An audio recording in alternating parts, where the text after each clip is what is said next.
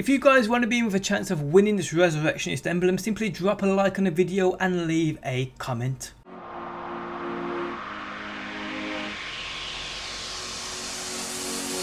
What's going on, guys? Today I bring you another Destiny video, and today I have some exclusive images of the new Adept raid weapons. But before we get into it, a massive shout out to a pal of mine over at Zyro TV, a German based YouTube channel, for supplying me with these images. Okay, so I have 14 Adept exotic new Age of Triumph raid weapon screenshots, and fuck me, do they look amazing compared to the standard ones. So let's get into it. And the first one we have is this Athenian's Epilogue. I actually believe this is the first time we've seen a true beast of a weapon. This thing offered void burn and was amazing for that PvE, it really was. Next up we have the Fatebringer. Now we've seen this a few times within yesterday's stream, and it does look sexy, I'm not gonna lie. Definitely a weapon I'm looking forward to getting. Next up we have the Vision of Confluence. This was by far my favourite weapon from the Water Glass. While most preferred the Fatebringer, this was my baby, and I think it looks fucking beautiful in them new silver and gold colours.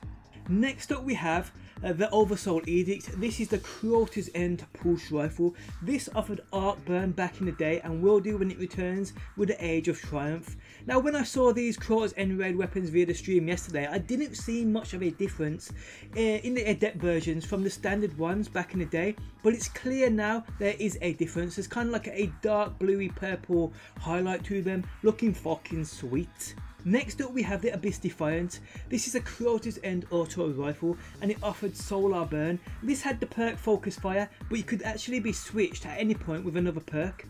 Next up we see the Fang of Aryut, the Crota's End scout rifle. This weapon offered arc burn and would actually mark a target when you land a shot, an actual great scout rifle. Next up we have the Word of Crota, this being the hand cannon. This offered arc burn, and actually I enjoyed using this hand cannon, one of the very few I did like for PvE, because there isn't that many.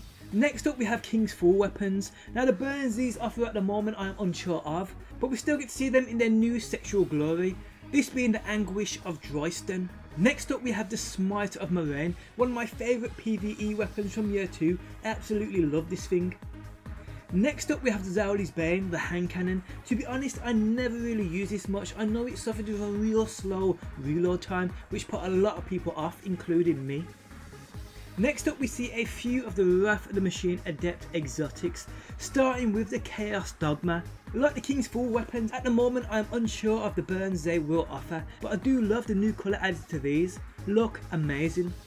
Next up we see the Fever and Remedy, looking fucking sweet as fuck. Another hand cannon I never really used. Next up we have my current favourite PvE weapon, the Genesis Chain. I am super interested to see which burn this thing offers.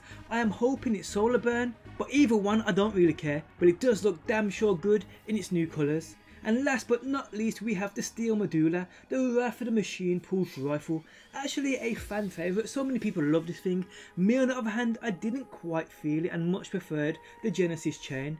But guys, those are some of the new exotic Adept weapons coming with the Age of Triumph. If you enjoyed the video, leave a like, is much appreciated. Subscribe if you are new around here, turn on them notifications so you never miss a video, and I'll catch you on that next one. Always in the wrong, knowing where we stand.